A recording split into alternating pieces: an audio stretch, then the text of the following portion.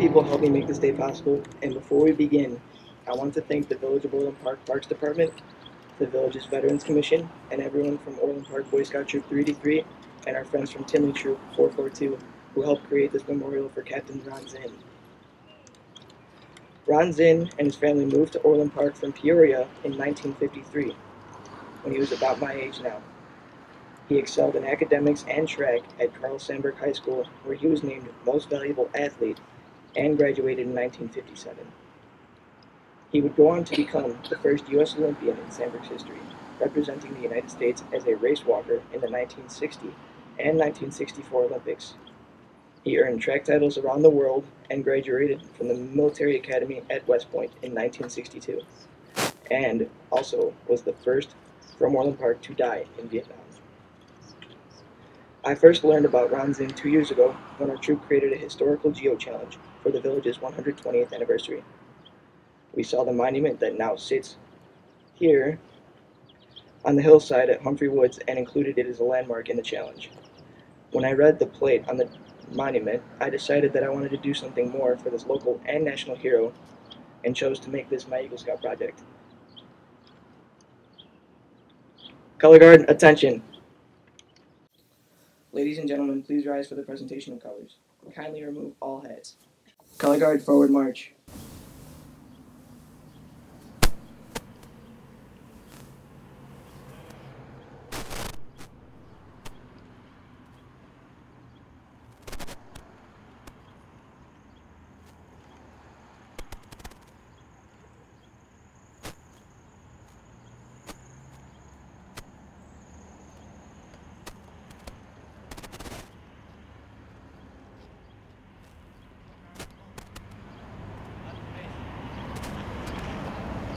Please join us for the Pledge of Allegiance. Scout salute! I pledge allegiance to the flag of the United States of America and to the republic for which it stands, one nation, under God, indivisible, with liberty and justice for all. 2.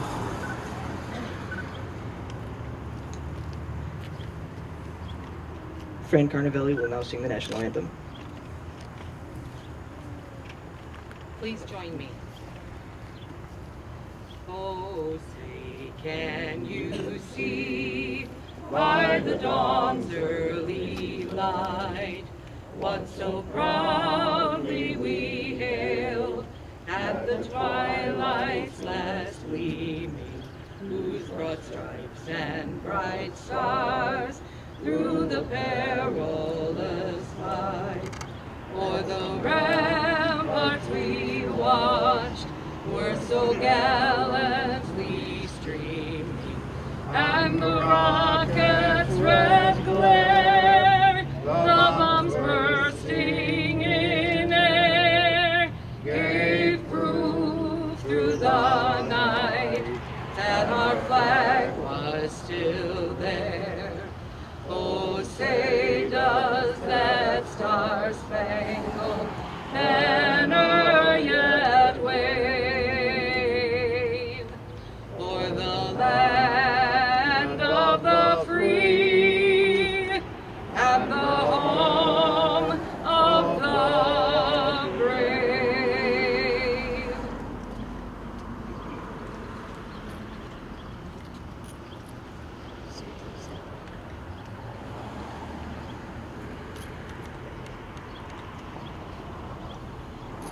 Color Guard, dismissed. Seat right face.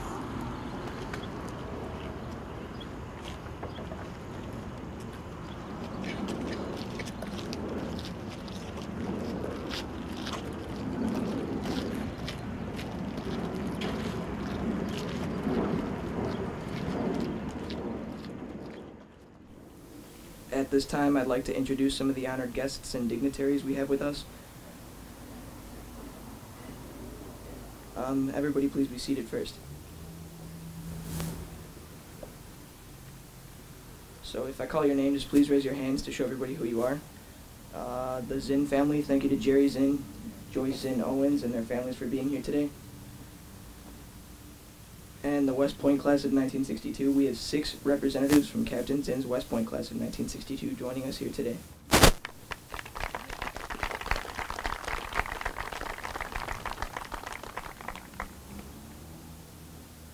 thank you to the members of the Orland Park Village Board who are also here this morning.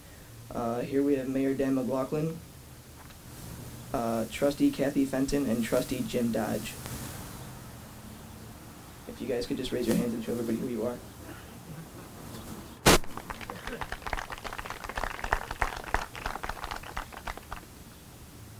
Here from the Village of Orland Park Veterans Commission, will the veterans of the Veterans Commission please raise your hand? Let's give those guys a round of applause.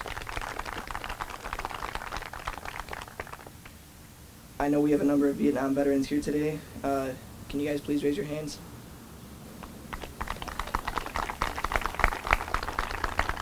Now, veterans of any war, can you please raise your hands? Let's give these guys a round of applause.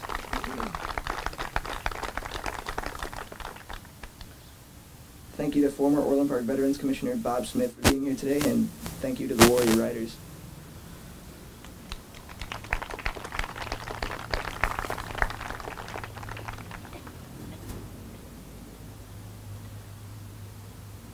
I've asked a few special people to come here and talk today, the first of which is our own Orland Park Mayor, Dan McLaughlin. Thanks, Tim. Good morning. What a great day. I hope you see here today what I see. It is absolutely a memorial for a long ago fallen hero, a chance to remember Captain Ronald Zinn. But I think it's more than that, and I believe that Captain Zinn would feel pretty good about being the focus that brought us here today. This is small town America doing what a lot of people think is a thing of the past. A Boy Scout working for his Eagle Scout badge, organizing a memorial service and plaque dedication ceremony for a long-forgotten soldier from our hometown. People from the community, including the local veterans groups helping out, and people from all over the country attending.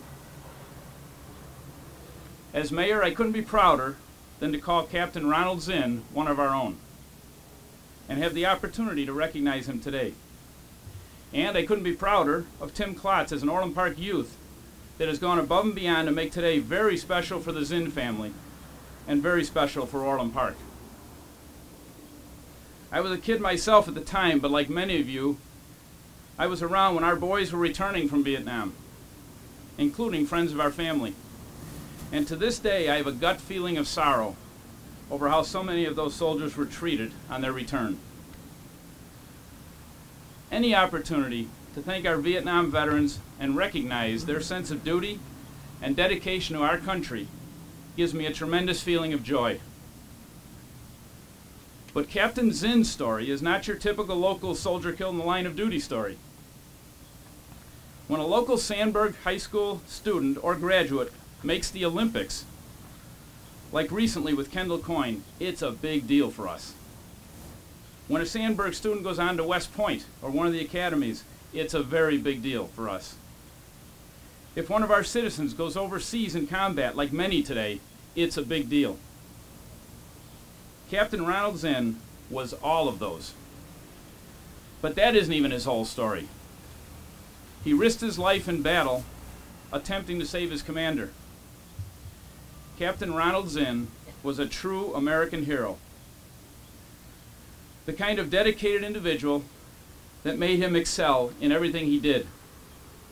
And I'm honored to be here today to recognize him, and honored that a plaque in his name will be in Orland Park.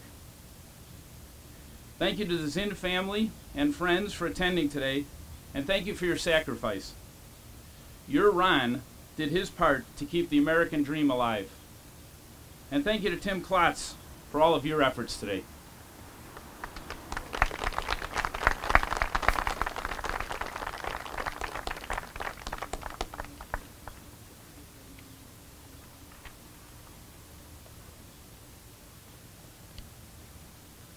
We also have some of the leaders and committee members and families here from Orland Park Boy Scout Troop 3D3. Can you guys just raise your hands and show them that you're here? We have the scouts over here. They were the color guard, so thank you guys. Just a few weeks ago, some of those boys that you saw presenting colors, they helped make this a reality. They stayed out here for almost 8 hours, working in the hot sun to build Ronald Zinn a memorial. So please join me in a round of applause for Orland Park Boy Scout Troop 33.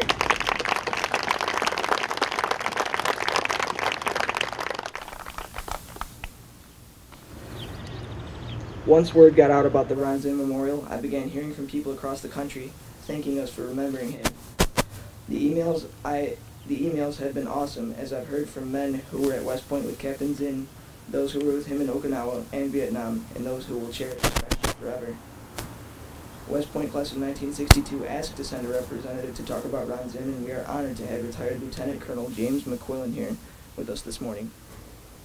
So if you could come up here and just say a few words.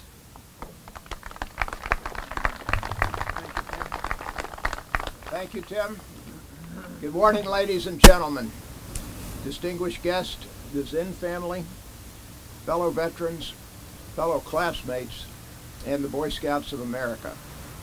On behalf of the West Point class of 1962, I want to give a special thanks to Timothy Colts, the Boy Scout Troops 383 and 442, the village of Orland Park, and the volunteers that helped build this wonderful tribute to Ron Zinn.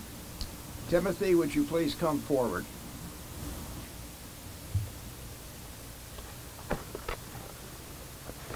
Timothy, I have here a certificate of recognition for your efforts on behalf of Ron Zinn, and I'd like to read it to you. Certificate of Recognition for Community Service. The West Point class of 1962 is pleased to recognize Timothy G. Klotz, BSA, for the outstanding leadership and patriotism in the design, construction, and presentation of the Captain Ronald Zinn USMA 62 Memorial Garden. Signed, Theodore G. Stroop, Lieutenant General, U.S. Army, retired, Class President, 1962. And thank you. I cannot thank you enough for this. This is awesome. Thank you very much, Tim. Congratulations. Thank you. Please have a seat. Ron Zinn was a friend of mine, a West Point classmate, a fellow infantry officer, an Olympian, an all-around good guy. And like 21 other of our classmates, was taken from us at far too young an age in the service of their country in Vietnam.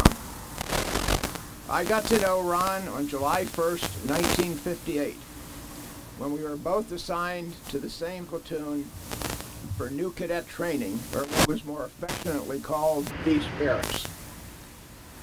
Beast was not a lot of fun, the purpose of which, besides from teaching us the basics of being a soldier, was to learn what it was like to be ordered around and harassed, so that when we became officers, we would understand what it was like to take orders and treat our subordinates with the respect that they deserved.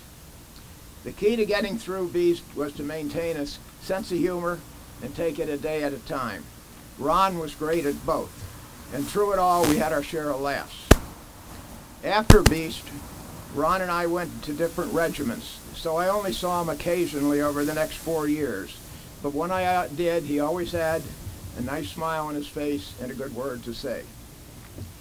As you know, Ron was a great athlete. I will not go into his many athletic achievements which have been covered elsewhere. However, something most of you do not know, and one of the things that makes West Point unique, is that athletes get few, if any, favors from the athletic department. At that time, we all took the same courses and graduated, and those that graduated received a Bachelor of Science degree in engineering. A full 1/3 of our class, including many recruited athletes, flunked out. So what Ron accomplished, balancing both his academic and athletic endeavors, was no easy feat. Every class at West Point establishes a motto. Ours was 62 can do, and Ron certainly did. Right before we graduated, we were able to select our branch of service and the location of our first assignment. Ron chose the infantry and requested assignment to the 173rd Airborne Brigade in Okinawa. He could have selected a less dangerous branch and a less dangerous assignment, but he wanted to lead troops and always liked the challenge. At the infantry school at Fort Benning, Georgia, there's a large statue of an infantryman, and below it are the words, "Follow me." Its purpose is to tell future infantry leaders that their job is to lead by example. Ron exemplified that motto by his actions in Vietnam, for which he was awarded a Bronze Star for Valor for heroism in ground combat, a Purple Heart, and a Combat Infantryman's Badge.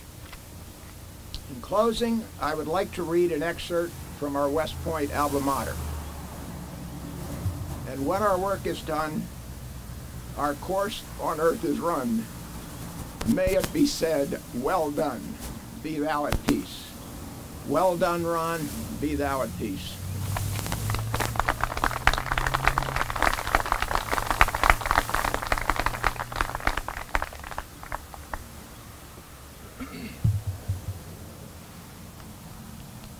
Another one of the beautiful emails that I received was from Mrs. Loretta Mogan, writing from Arizona to tell us how the creation of this memorial touched her heart. Mrs. Mogan's late husband, Bill Mogan, was one of Ron Zinn's roommate at West Point, and she's here to share some of his favorite Ron Zinn stories. So if you could please come up here and share those stories.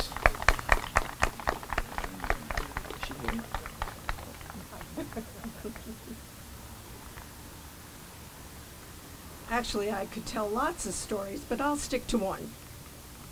Hi, everybody. Good morning. My name is Loretta Mogan.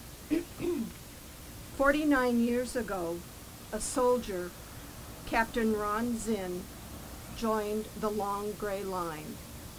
May he rest in peace. I would like for everyone to listen to an excerpt that is taken from the Howitzer, which is the yearbook for each class, and this is taken from the class of 1962. And it is by Abraham Lincoln. They gave the last full measure of their devotion, that we here highly resolve that these dead shall not have died in vain, that this nation, under God, shall have a new birth of freedom. The Honorable Malcolm J. Howard asked me to send his regrets for not being here. Mac Howard and Bill Mogan, my late husband, first met Ron as roommates during Beast Barracks. On many occasions, my husband Bill would reminisce the story of how Ron's tall, thin torso and long legs affected his gait.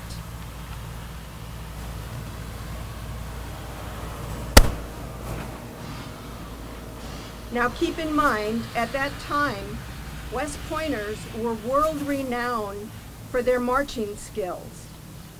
Bill would explain to whoever listened how Ron's every step was a bounce. The class of 62's marching was punctuated by upperclassmen screaming, "Stop bouncing, smackhead Zinn!" Several classmates quit, but Ron was holding up well. 3 weeks into Beast, and after taps, Mac and Bill had Ron marching around the desk in the middle of their room. They studied his motion to see how Ron could reduce his bouncing. His bouncing declined from sheer willpower. Ron displayed exceptional endurance, perseverance, and his droll sense of humor helped him succeed. Captain Ron Zinn was a race walker. Ron died while serving his country on a different walk in Saigon with his men on July 6, 1965. This memorial speaks to the love this town, this area, still hold in their hearts for Ron. Tim, thank you for creating this memorial. It is very, very beautiful. Margie, friends, scouts, the whole neighborhood, thank you for this memorial.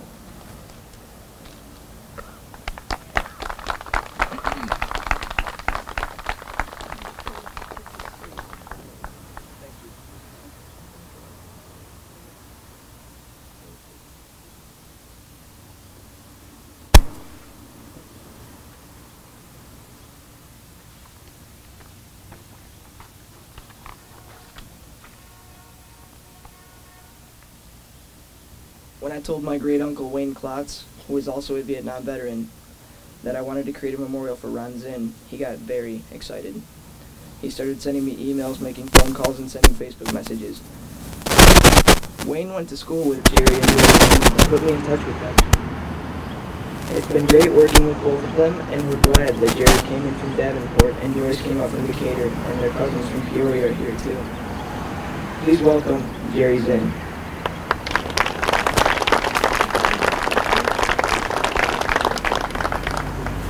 What a day. 49 years ago. I thought about it a lot on July 7th. When he was killed, the information we received is he was killed on July 7th, killed in action in his hostile fire in the Bien Hoa district of South Vietnam. And so it was a very sad day, but when I come to that day, I also think that's the same day my daughter was born. July 7th, 1978. So it's a happy day, and it's also a sad day. But if Ron were here, he would be so pleased. But he would be humble. And I don't doubt that he might even say there are others more worthy of this than I am. Personally, I'd like to think that across this nation of ours, there are other ceremonies similar to this, honoring and acknowledging what our soldiers went through in Vietnam, Korea, World War II, and so on. Of course, you've heard thank yous given to everybody so far, but Tim, it's been an honor. That's like when he said, introduced to him this morning. I said, Tim, it's an honor to meet you. You will soon be an Eagle Scout. You will never, ever regret that. You go for it. No, excuse me. That's unbelievable. If I was in church, it would have been turned off. Sorry about that. Probably your broker. A little levity here. But need to do the thank yous again. For Tim, for his vision. I think when he saw that, the rock and the plaque up on the Humphrey Woods up there, he's thinking about his Eagle Project and thinking maybe there's something else we could add to this. And this started what you see here today. So Tim, it goes without saying that for your vision, I thank you.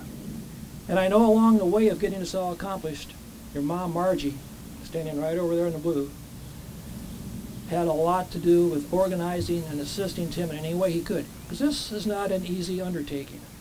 There's a lot of organizational skills that involve this, and time, and hours spent trying to contact people and gather information. So I can't help but be proud of you and glad to know you.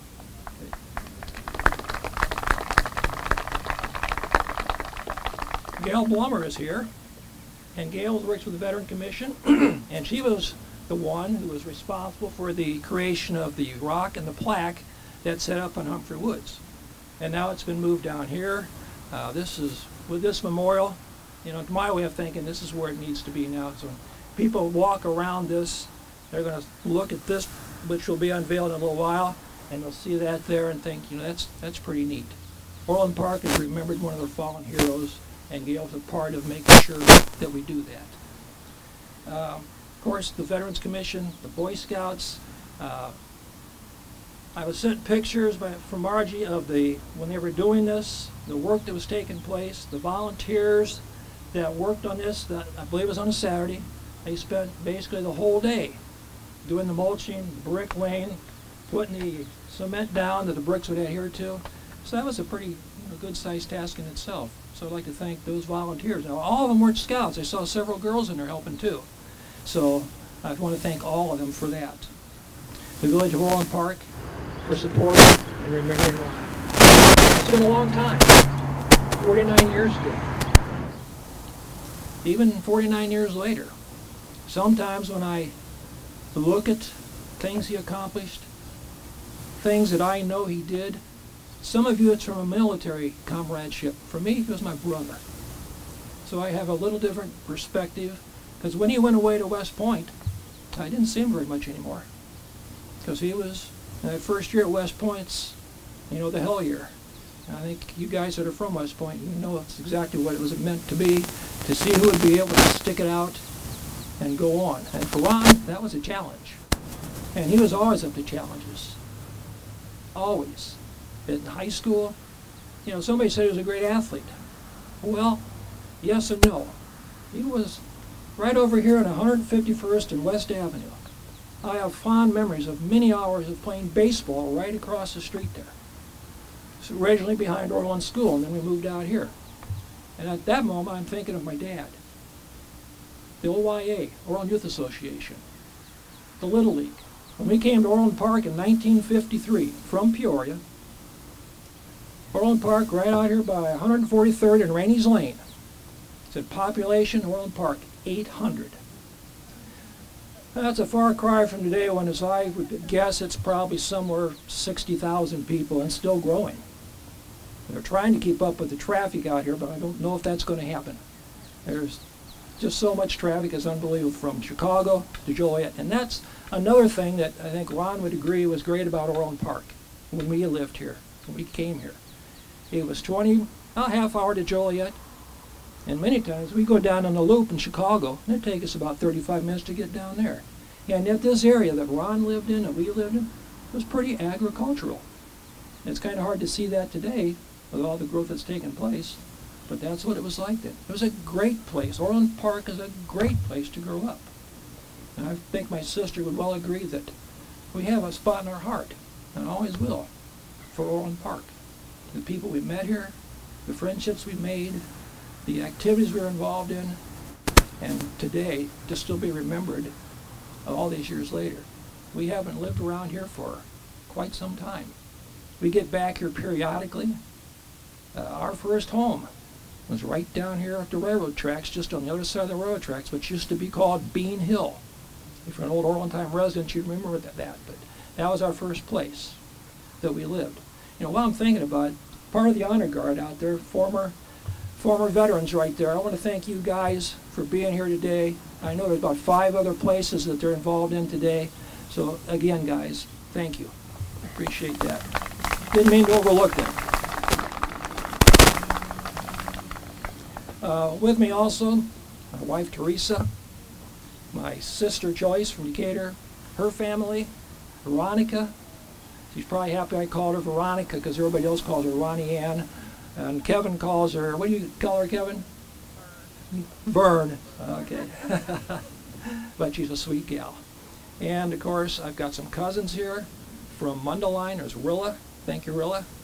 My cousin Rhonda, who lives part-time between the United States and France. She played Marie Antoinette in France and London for many years. I asked her last time I saw her, how did it feel getting your head cut off every night? But thank you for coming. My cousin Connie from Peoria. She always considered Jerry, Joyce, and Ron her brothers and sisters. She was an only child.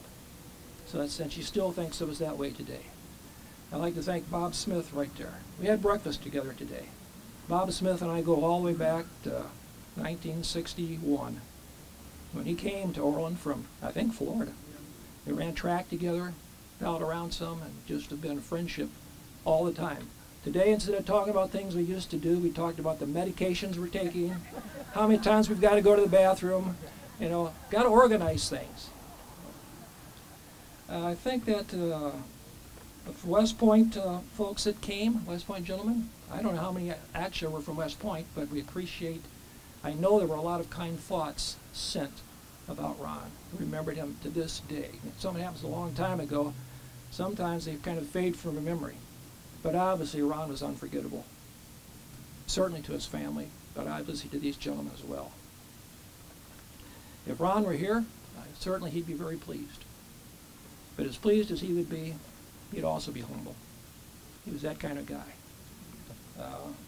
We came here, as was mentioned earlier, from Peoria in 1953.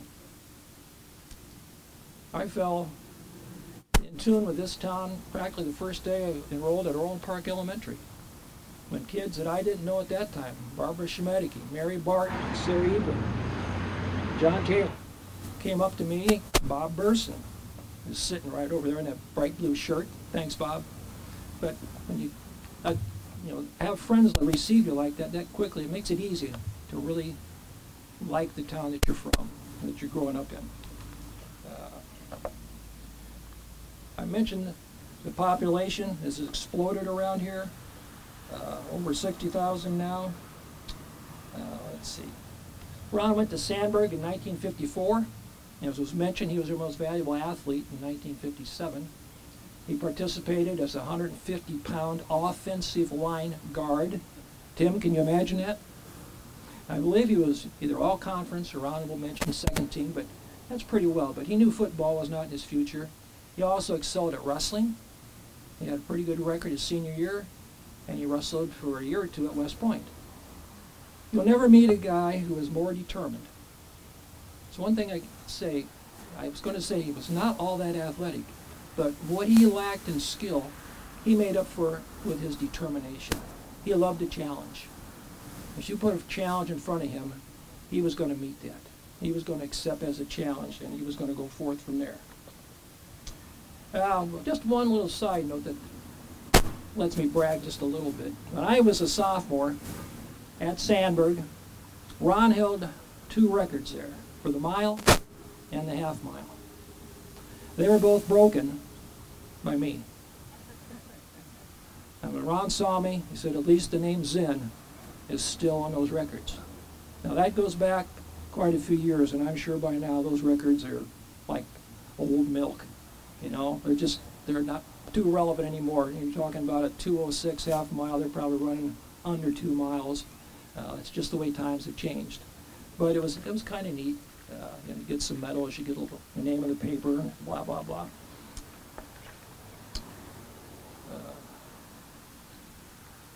Where did he get this determination? I don't know. I just figure it was his genetic makeup, his DNA. He just loved a challenge. And he also had that sense of humor that they said was droll. Well, the times I saw him using his sense of humor, it was pretty wild. I remember one particular trip that we took from here down to almost Keokuk, Iowa, where our grandparents lived. My brother, from about the age of 10 or 11, went to the grandparents' farm every summer, much to the chagrin of my mother, because that meant he was gone the whole summer. But he was down, and I think he learned some discipline from his grandfather. In fact, the grandfather one time said, Ron is better and more hardworking than any hired man I've ever had. And he was doing it without pay. He just loved that kind of stuff. In my genealogy research, Ron is military. He wanted to be military. What made him want to go to West Point? When did that motivation begin? I don't really know. The only thing I have sometimes to look back to, and I hope I'll find the picture for Margie somewhere if they get the museum, Veterans Museum going, is a picture of Ron in 1944, dressed up in a military uniform from head to toe, the hat, the whole bit, badges, and he's given a salute as a 5-year-old boy. And I've wondered several times, was that picture the start of it? I mean, when I look at that, that's just a beautiful picture. But he was self-motivated. He wanted to go to West Point. He didn't make it the first time. He was first alternate. So he went out here to Mount Vernon, Iowa, and went to Cornell College for a year. He took the test the next year. 4th alternate. Thinking, not good. But somehow, Congressman, I believe his name was Ed Derwinski, decided he's been here twice, he's serious about it, and so he chose Ron to go to the Point. And I'm sure to this day, Ron would never have regretted going to the Point. He's buried there. Now, he'd only been married for 6 months to Barbara. He went to Okinawa briefly, and then off to Vietnam. And a story about loyalty. Somebody mentioned it was that he died trying to save somebody else. It was his point man that he was trying to save. A week before, there had been a big track meet between two different companies. Ron had been in a couple events and won them both handily. And they needed somebody to run the mile. And the guy they had, they didn't think could win it. So Ron got in the race too. But the guy that they didn't think would win it was leading, but he was struggling. Coming around the last lap, one of the young men from the other company was starting to overtake him. So Ron just got in front of him. And every time that guy tried to pass, Ron just practically moved the guy off the track. So his friend, who became, I've got a picture when Sergeant Howard was given his sergeant stripes. He was his point man. And on this particular day, I remember Ron would say, the Viet Cong, the North Vietnamese, they had lobbed shells into their camp. We'd go out, we'd search, they'd disappear. Well, I look back on it now, that was Viet Cong strategy. Because one of these times, they weren't going to disappear. And on our calendar, July 6th, July 7th, they lobbed the shells in. Ron and I think 10, 12 others went out to, they call search and destroy. And first one to get hit was his friend, Sergeant Howard. Not only his point man, but his friend. And instinctively, maybe against training, but instinctively he felt the need to rescue Sergeant Howard again. And in his process of getting over to the body, he was hit several times and died right there. In articles I've read, it was, the guy said you couldn't get your head 6 inches off the ground. There's that many bullets flying. So that day, you know, will go down in my mind forever as the day that we lost a great American. And somebody said, you know, he did so much. And I said, well, 58,000 others are just as deserving. They didn't go over there to die. They went over there. Maybe they were drafted, but many of them were there to serve their country. So he died for a friend, and he died for his country. And if you're alive today, he'd do it all over again. I have no doubt. I know I'm going a little long here, but one of the things about his determination in race walking, he became, you know, a champion. I mentioned to several people, he walked in Madison Square Garden. Pretty big location to be competing against the best in the world. And he walked that mile around those boards at that time in 6 minutes and 16 seconds. And there are a lot of people who can't even come close to that running. But one of his competitors says, the thing about Ron Zinn, I might have better technique, I might be actually faster, but he beats me with his competitiveness, the challenge, the determination. That's why he was so good. Those ingredients right there.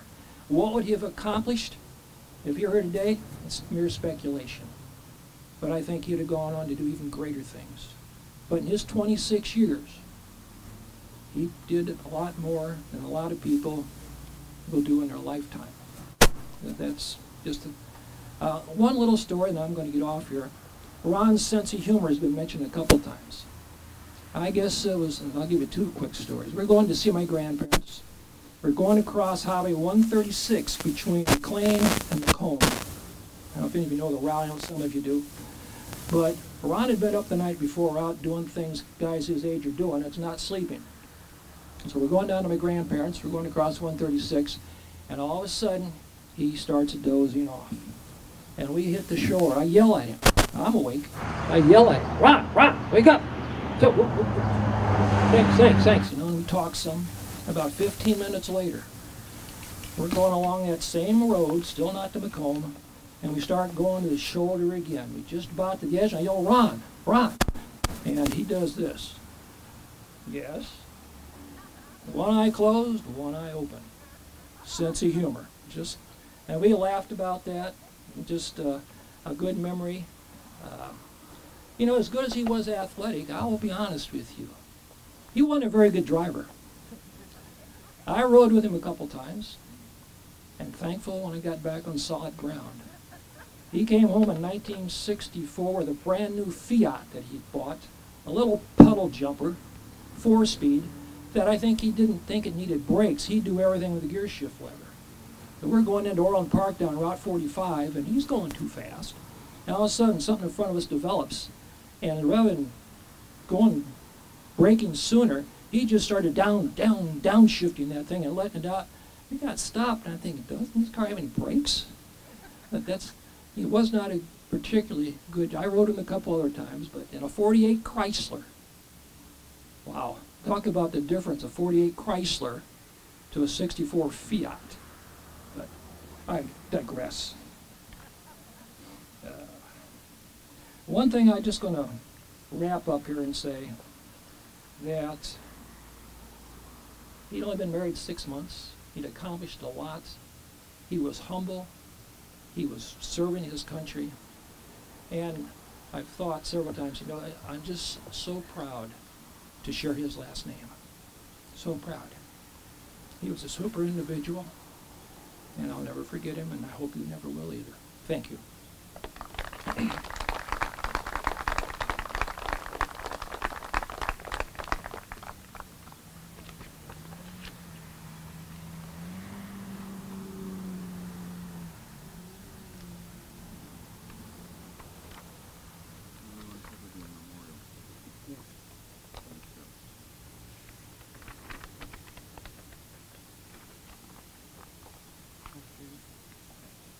I also have a few more dignitaries to introduce. From Orland School District 135, we have Board President Joe Lamargo. Can you just wave your hand and show where you are? Wearing the Cubs jersey. We gotta get him a Sox jersey. Also from School District 135, we have Board Vice President Mike Carroll, but I don't think he can be here with us today. But he is also a Scoutmaster in my Boy Scout troop. And from Community Consolidated School District 146, my uncle, Board Secretary Dean Casper. Happy birthday, Uncle Dean. And the Mokina Park District Board President and my godfather, Dennis Bagden. He just left. But we also have Mr. Ed Barrett. He's the Director of Institutional Advancement at Providence. He was also here on June 28th helping us build the memorial. He's hiding back there in the corner. So, thank you to those guys. And then we also have the Troop 33 Scoutmaster, Jerry Klotz. He's right there. That's my dad.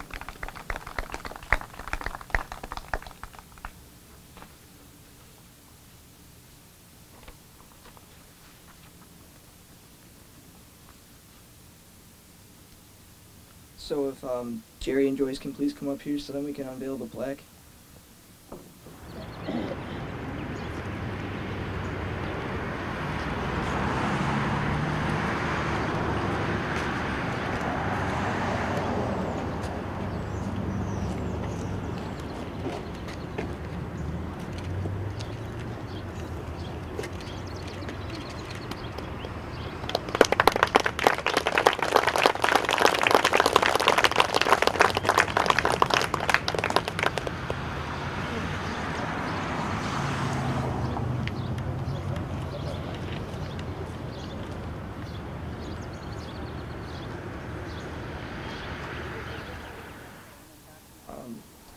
And now, Father Richard McGrath, President of Providence Catholic High School, will offer a blessing.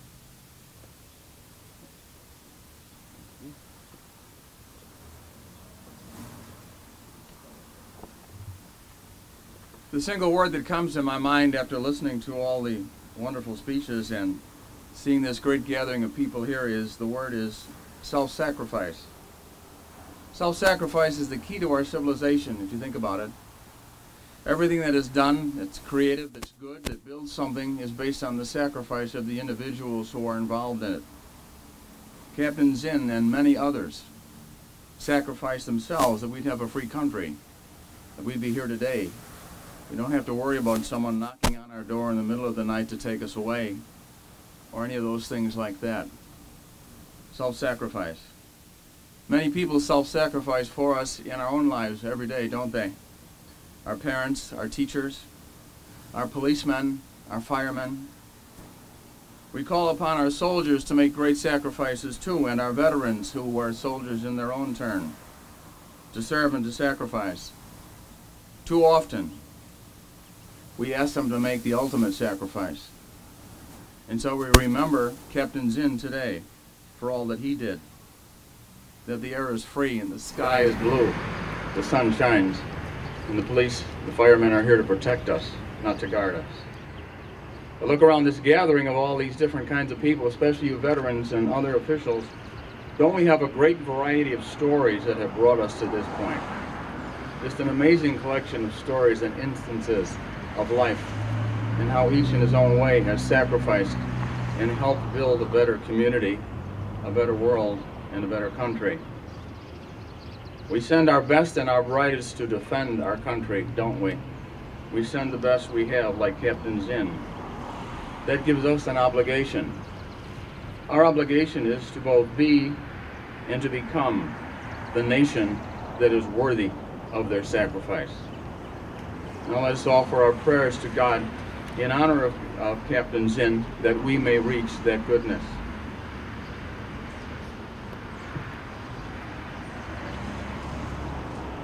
In the name of God, amen. May the grace and peace of God our Father, the source of all blessings, be with all of you. This dedication we make today should enliven our faith and make us grateful to all who are involved in this situation.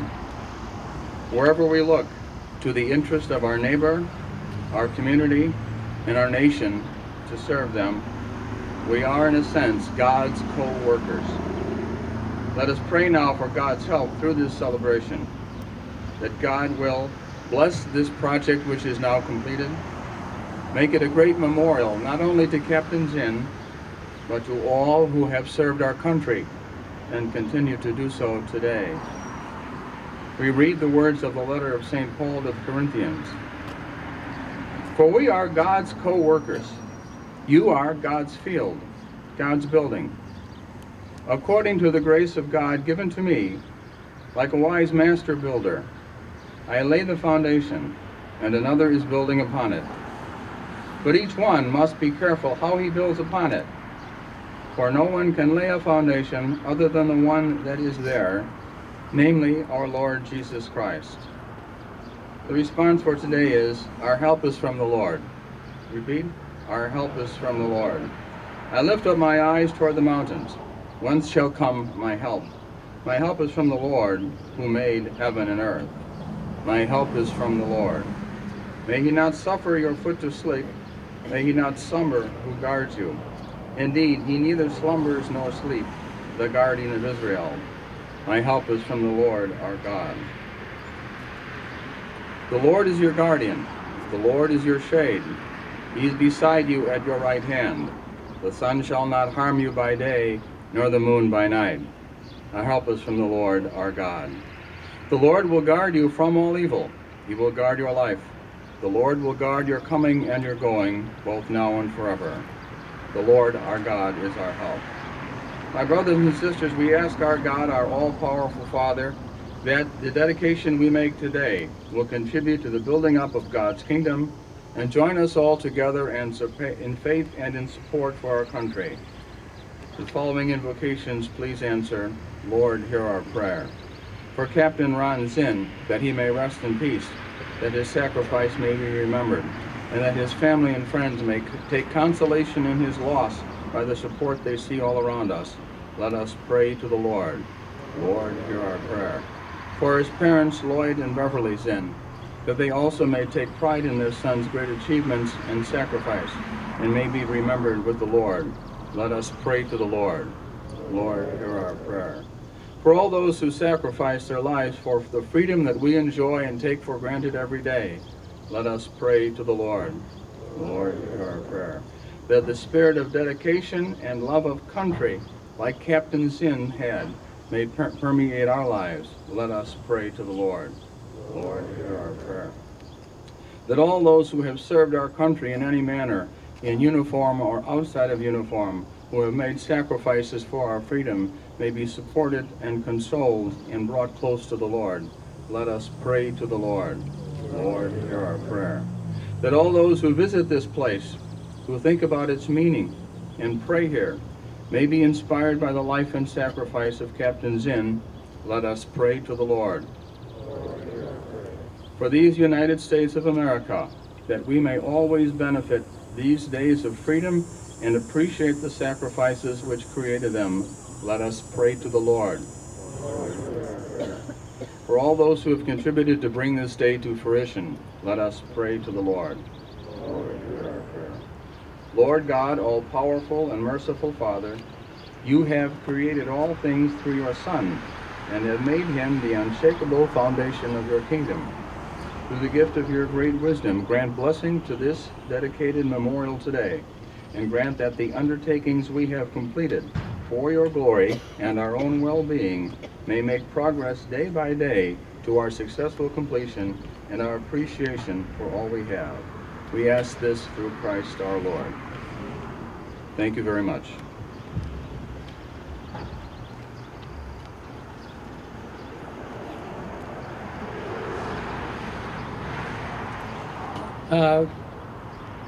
Still good morning. I'd like to ask if Joyce would come up along with Jerry. And I want to say a special thanks to a lot of my friends that showed up there. One of the organizations we had like 6 or 7 different things going on today, and sending off troops and welcoming home troops is part of the things that they do. And they took the time out, some far as way north. Otto, where are you from? Wonder Lake, all the way down here for this. And thank you from the bottom of my heart for you guys showing up. But on behalf of the Special Forces Association, Joyce, I'd like to give you a challenge coin from the Special Forces Association, and the same to you, Jerry. I'm long-winded, but I'll make this real quick because I see a lot of sweating people out there. If you do go to the wall in Washington, go to 2E, line 30, and that is where you'll find Ron's number. And in closing, the only thing I would have to say, and I know I can say it on behalf of Ron, with all due respect to the other organizations out there, but that's Go Army.